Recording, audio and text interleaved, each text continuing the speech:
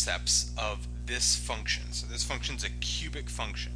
It intercepts both x and y axes, so we'll have to do these separately. Let's first of all do what, in my opinion, is the easier one. Let's do the y-intercept. Okay? To locate the y-intercept, the way you locate, or one locates a y-intercept, is to set x equal to 0. Because this will figure out where you hit the y-axis, because every point on the y-axis has a coordinate x equals 0. Right? Every point on the y-axis has an x coordinate of 0. So if we take this function f of x and we replace x with 0, we'd be calculating f of 0, which would be negative 3 times 0 cubed minus 6 times 0 squared plus 24 times 0.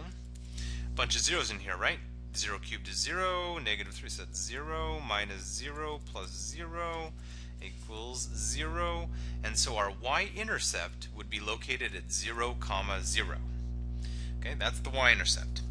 To find the x-intercept, instead of setting the y equal to 0, we set the f of x equal to 0. Sorry, I think I misspoke there. Instead of setting x equal to 0, as we do when we find a y-intercept, when we do an x-intercept, we set the f of x, or the y, equal to 0.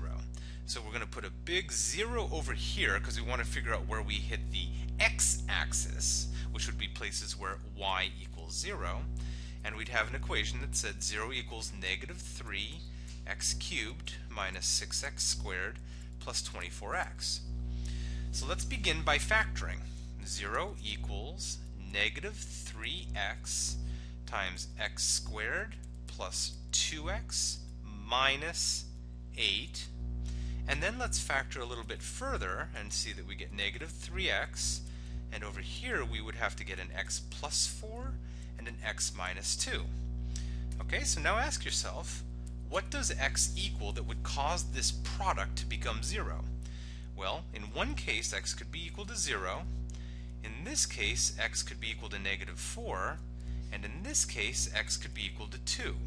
So whatever this graph is, it's going to cross the x-axis at 0, negative 4, and 2.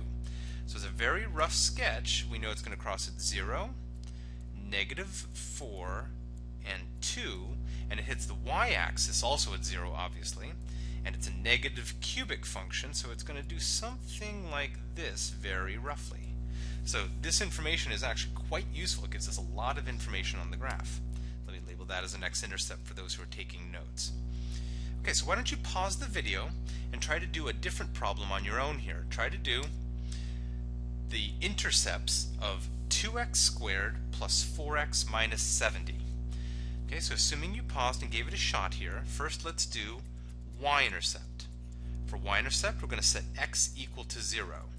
So g of 0 is 2 times 0 squared plus 4 times 0 minus 70.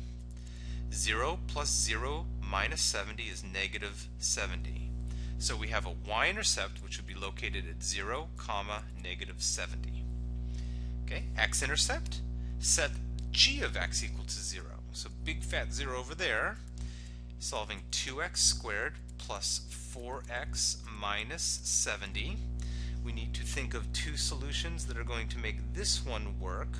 So let's try factoring it. Common number of 2 can be pulled out, so we get 0 equals 2 times x squared plus 2x minus 35. Can you all think of some numbers that add to 2 and multiply to negative 35? That would be x plus 7 and x minus 5, of course. And so our x solutions would be from here 5 and from here negative 7. From here we get nothing because 2 is never equal to 0. So we get x-intercepts at 5 or negative 7.